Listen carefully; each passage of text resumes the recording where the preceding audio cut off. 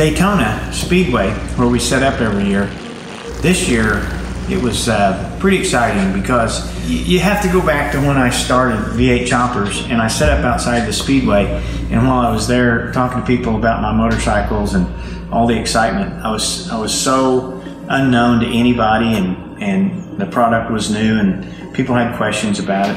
But nonetheless, at Daytona this spring, Cody talked to the people that run the Speedway and got a ride set up to where our customers could get together in a group and go out and ride around the Speedway of Daytona Beach, which is a very, very famous raceway.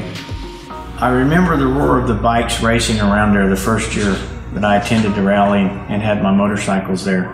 And I told my wife, Shelly, I said, one day I'm gonna ride one of my motorcycles around that track.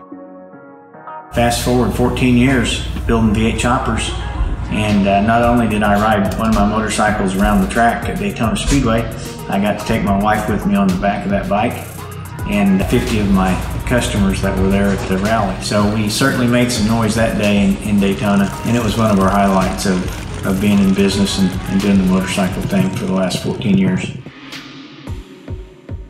Check out our Bishop Garage t-shirts, hoodies and trucker caps on bishop-garage.com.